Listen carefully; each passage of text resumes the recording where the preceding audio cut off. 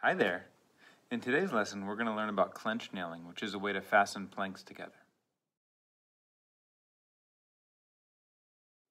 So here we have our Monhegan Island skiff. We have our garboard plank, and we have our second plank that is going to get nailed to the garboard plank. I've clamped this up so that they overlap by 3/4 of an inch. Because the planks overlap by 3/4 of an inch, I'm going to draw a line that sets the nails at half that distance. Half of 3/4 is 3/8 of an inch. I'm going to use my marking gauge to make that happen.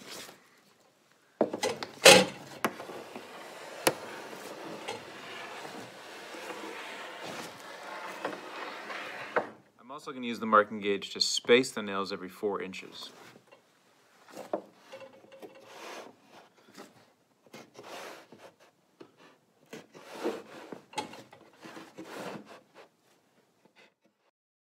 Don't forget to pre-drill for every single nail because we don't want them going through and splitting the plank.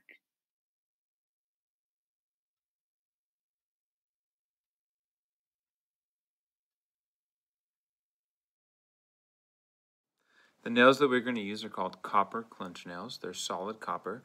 They never rust and they're easy to bend. I'm going to put each nail in the hole and then we're going to learn how to bend them.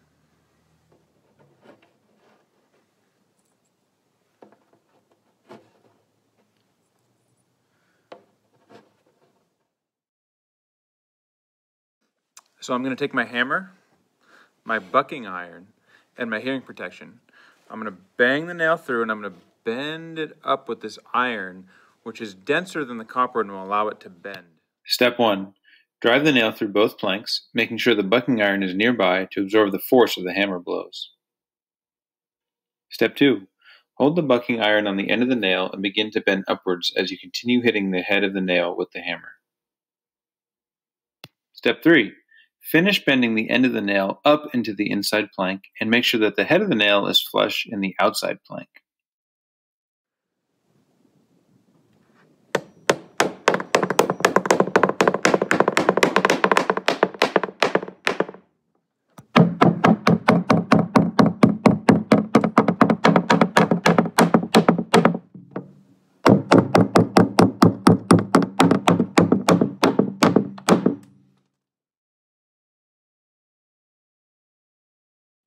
So you can see that the nails are nicely driven into the planks, nice and tight on the outside, nice and flush, and also flush on the inside. The ability to get these nails nice and flush on the inside means that they'll never poke you when you're sitting in the boat later.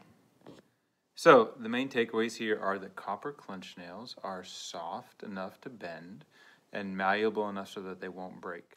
And you need a bucking iron, basically any piece of metal that is denser than the copper. Generally, steel works great.